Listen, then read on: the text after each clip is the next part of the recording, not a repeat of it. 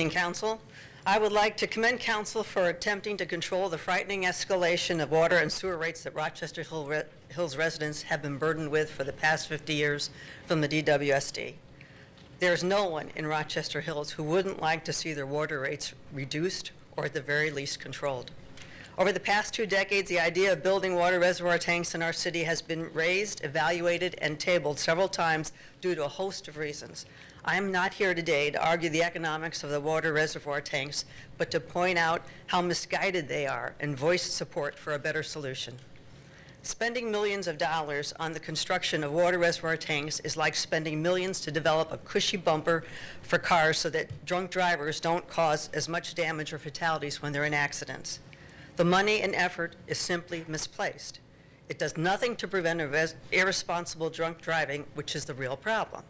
Likewise, the building of water reservoir tanks does nothing to address the real problem of corruption and mismanagement in the DWSD. Instead, your efforts would be better spent supporting the creation of the Regional Water Authority for Southeast Michigan, which would replace the DWSD for the regional management and operation of the region's water and sewer system. According to the plans I've read, this authority would have an executive committee comprised of mayors and township supervisors representing water and sewer customers of the system. State law would be amended to allow the new authority to refinance existing and future improvements, saving hundreds of millions of dollars that could stabilize water bills and provide new investment for infrastructure repair, both in Detroit and in the suburbs.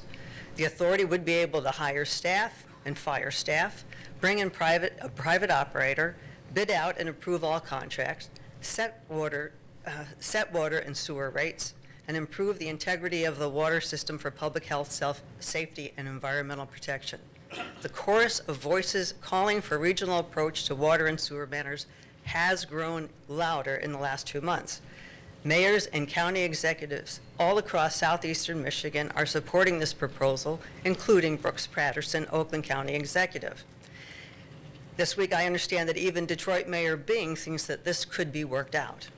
They recognize that we have a unique opportunity to get this done with all the corruption that has recently been exposed by the feds within DSWD, and with the new governor in place who wants to reinvent Michigan and improve accountability and transparency in government.